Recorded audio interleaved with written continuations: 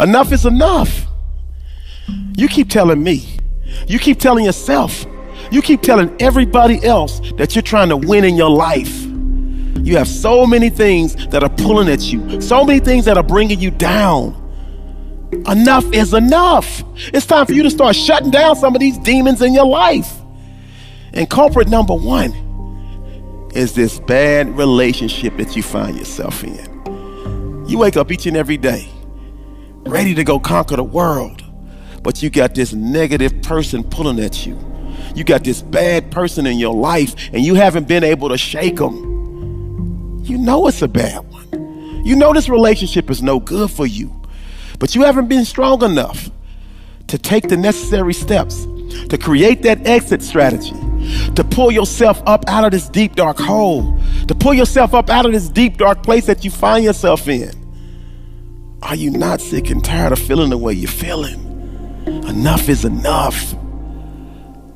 Culprit number two, self-sabotage.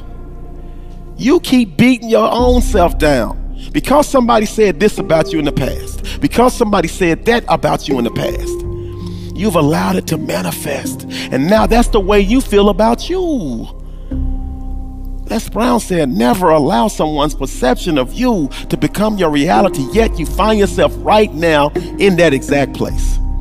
You've allowed what they think to become who you are. And every time you have a great idea, and every time you're ready to take yourself to another level, you let that doubt creep in. You let that fear creep in.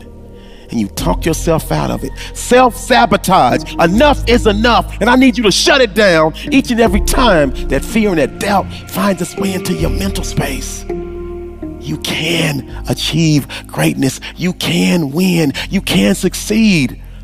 But it's never going to happen if you keep doubting it yourself. Self-sabotage. Enough is enough. And culprit number three, being a doormat. You give in to each and everything that somebody asks of you, each and everything that someone requests of you. No! It's time for you to stand up and start saying no. Stop being a doormat. Stop allowing people to use and abuse you. You're better than that. You're stronger than that. You deserve so much more. You cannot go to a higher level. You cannot succeed in life if you continue to be a yes person. Stop being a doormat. Stand up for yourself. And it's not being selfish when you choose yourself over somebody else that does not have your best interest in their heart. They're only out for them. If they're out for themselves, it's time for you to go for self. Stop being a doormat. Look at your forehead. I do not see welcome tattooed on it, because you were put here to love yourself. You were put here for equal giving, equal sacrifice. It's okay to do for other people, but you're overdoing it to the detriment of you. You know something is wrong, something is eating at you. And it's because you keep giving in to everybody else's request. It's time for you to give in to your own personal request. Stop being a doormat. Shake that rug off of you. Remove that rug, remove that title.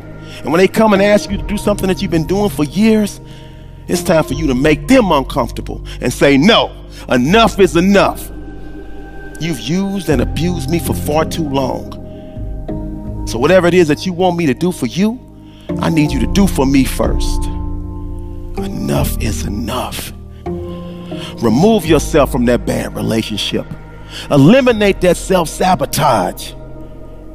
And by all means, stop being a doormat. Stand up for yourself.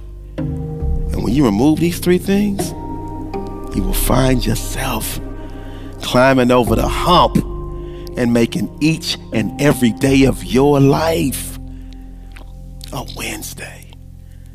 Enough is enough. This is a great day for you to win. Let's go.